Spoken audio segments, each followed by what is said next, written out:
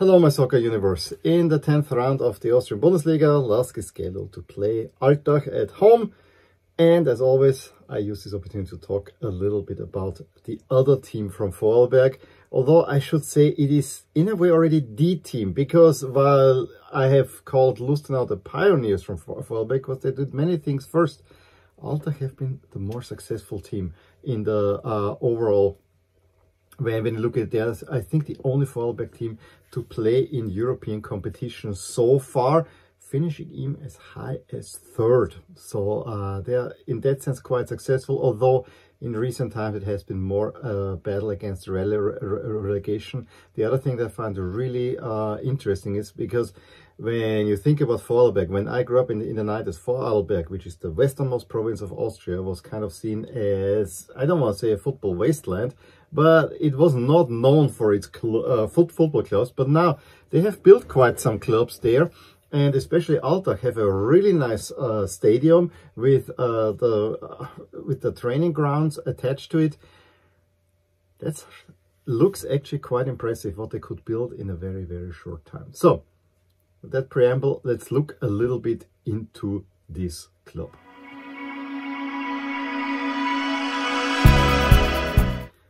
Altach were officially founded on 26th of December in 1929, but they were part of the gymnastics club, like many clubs in those time in Austria. They were the football section of the club that then ceased to exist, and we'll talk about that a little bit more in the history. Actually, they became really independent for the first time as its own club, and in the current name, SC Sport Club Rheindorf. Altach, Rheindorf actually means Rhine village. Yes, they're in the Rhine Valley. I always find this name kind of interesting. That was in 1949.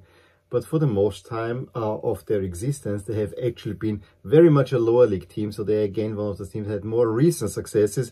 But it's a definite cutoff point in the late 80s, early 90s, where they became actually a known quantity in Austria.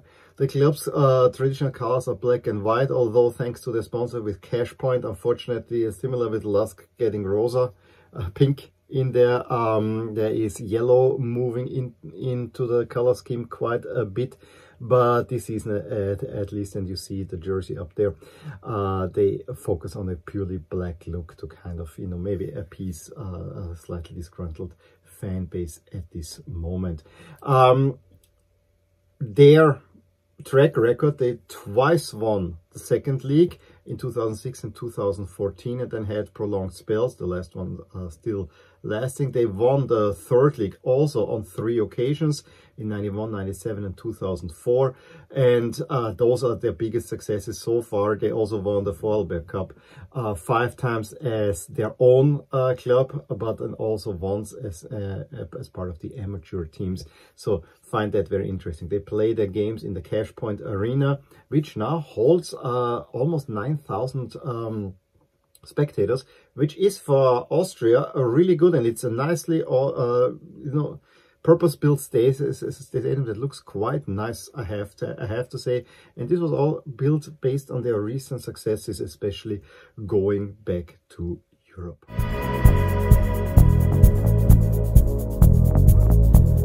Now regarding their fan base, to be honest, I cannot say much about that because I've never ever met an Altach fan. They are not one of the big hitters in Austria, especially going all the way to the west. And the west of Austria, coming from a Linz perspective, is relatively far away from me.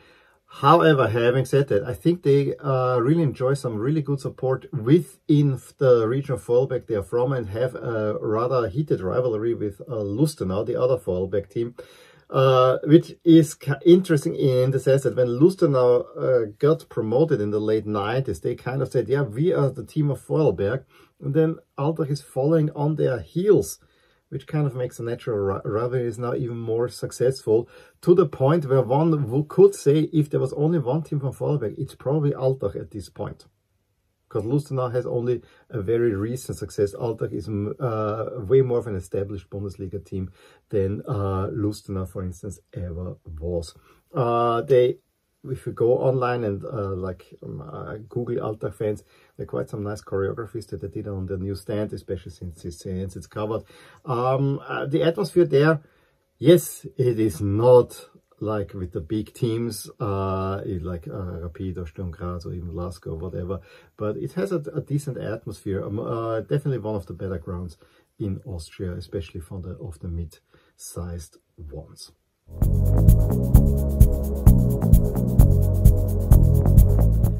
Now, regarding the history of the club, as we have said, the club was founded as the football section of the gymnastics club, Turner Bund, which loosely translates as gymnastics, but it's kind of a sports club with a focus on the German version of gymnastics, which is Turnen.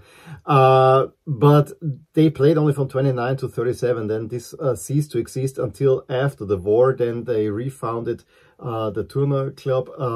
That went bust rather quickly, and from 449 on, they went by their own as Rheindorf Altach. For the most time, they played only in the lower leagues within Vorarlberg, getting as high as in the All Vorarlberg League, but they have stayed there until 86, 87. Then they got promoted into the what we call Regionalliga, which is basically Austria has 3 Regionalligas there in the western portion, where they then played for a while and actually managed to get promoted in the early 90s for the first time to what was then the second league, but very quickly got relegated again, and then again going a little bit up and down until the late 90s, when they made again a short stint into the second league, finishing once mid-table, but then also getting relegated relatively quickly. It all changed then. They were staying then in the 3rd tier, always close to relegation when they got promoted in 2004. This is the point where Altach hits the next level. So they had the first promotion, I think in 86, where they became from a purely very regional team into a more or less 3rd tier team. 2004, they became a true professional team. They got promoted in 2004, and I actually remember that. Yes, I was in America, but LASK was also playing in the 2nd tier at that moment, and within 2 years they managed promotion to the 1st tier, pipping LASK for that spot in 2006. And then they had stay in the Bundesliga again. This was a Bundesliga with only 10 teams, where they kind of were hanging around towards the lower end, getting relegated again. But this time they did not fall back. They stayed in contention and probably should have get promoted much sooner than they actually were. They were always finishing, I think, once 3rd and always second. 2014, they finished in 1st place, got promoted, and had an amazing season with the highest finish ever for a Vorarlberg team, finishing 3rd. Meaning that they would qualify for Europe, and this is where they made their name in the 15-16 Europa League season. In the qualification round, they had quite the run and quite some prominent hit list. They eliminated Vitória Guimarães from Portugal 6-2 on aggregate with a 4-1 away win in the second match. And then in the playoffs, they had to play another Portuguese team, losing 1-0 at home to Belenenses, and then only a 0-0 pushing forward. So that was a first run that gave them a little bit of a taste of what could be, because of the run that they got a little bit more down in the league. But they followed up, I think, with a 4th place finish then a season later, which again meant they could qualify for Europe. And this time they had a full run from the first qualification round to the Europa League all the way to the playoffs, where they were barely eliminated. They eliminated a team from Georgia, then Dynamo Brest from Belarus. But then the really impressive one is Ghent with a 3-1 home win. They had to play in Innsbruck. I think this they could still play in Altach, but then they had to play the playoff in Innsbruck, where they lose to Maccabi Tel Aviv at home 1-0. However, they held a 2-1 lead away from home, which would have seen them through. But then they concede a goal and are not making the group stage, which would have been absolute madness there. So those were kind of the glory years. So from 2014 to roughly 2018. As of late, then it became a little bit more, you know, upper mid-table, lower mid-table, and then close to relegation 2 years ago. If there was a just system in Austria, Altach probably should have get relegated because they had the worst record, but you know, with having the points, blah, blah, blah. It worked out for them in the end, and the final finish doesn't look that bad. However, at the moment, it looks a little bit on the up.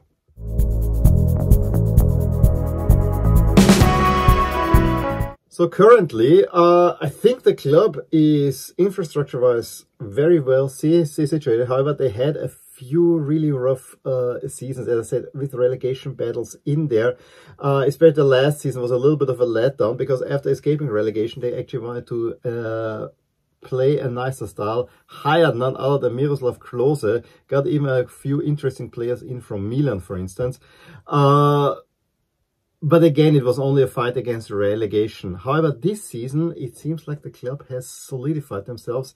At this point, I would not necessarily say that Altach is option for relegation. There are other teams in there that I fear more for, if you would want to say it this way. I think Altach is a solid mid-table team that, with some luck, might push for the top 6, although I think probably 7th or 8th is more where they currently stand. Have a nice squad, have a very nice coaching team as well, with some former Bundesliga players that, you know, the team works, is also kind of a little bit connected to the area. So that all looks good, and I actually think if they can get the sporting side together, thanks to the financial support from Cashpoint and so on, I think they're financially well enough that they could even survive a potential relegation, getting promoted again, although that league is really hard with only one promotion spot. But I think the club is very well situated, and I think, given that they have such a nice stadium as well, they're actually enriching the Bundesliga, and I would find it hard to say that I really want them to get relegated, because I think that's a really nice club, well working, like most of them.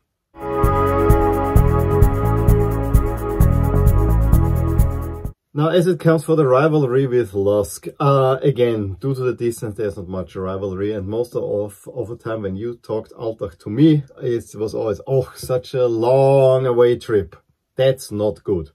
But other than that, there is not much. There's actually, if you would like, a little bit of a kinship between the fan bases, because LASK is fighting the pink, Altach is fighting the yellow, and I see the irony that I'm wearing a LASK jersey with yellow sleeves here. But yeah, other than that, Altach, especially since LASK is back in the Bundesliga, have been actually a really relatively easy win. The overall record in the Bundesliga is quite good. Reached 16 wins, 6 draws, and only 2 losses. And the 2 losses did not come too long ago. This was kind of a funk season for LASK. In the second league, it actually speaks a little bit more volumes, because at home, 3 wins, 2 draws, 1 loss at home, and then away from home it's only 1 win and 5 losses. I think that speaks all the volume that it needs to speak, that this was always a really hard away trip. Overall, 22 wins, 8 draws, 8 losses. As you can see, it is an opponent that LASK is expected to beat.